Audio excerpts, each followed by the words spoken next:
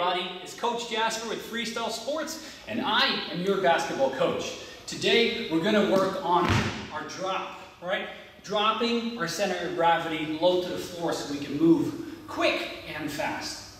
Here's what you're going to do. You're going to need a cone, a basketball, and a basketball hoop if you want to finish as well, right? So we can combine dropping and then exploding to the basket and finishing as well. Now, without the basket, here's what you're doing. There's a cone or a water bottle, anything you can find, and you put it right in front of your left foot, right? And your feet are going to be about hip width apart. Or you're going to sit low, hip back, chest up, good basketball position.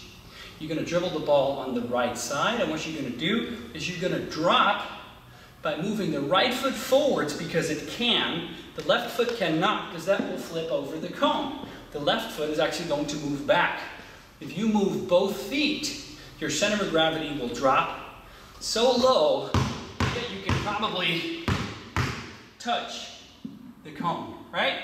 And then you get back in position where you were. So it's here, boom, and back.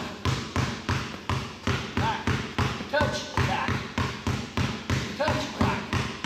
Make sense? Now, I'm going to put this on the free throw line. I'm going to do 5 drops, and then I'm going to explode to the basket. If I make it, I'm going to try the other side. Check it out.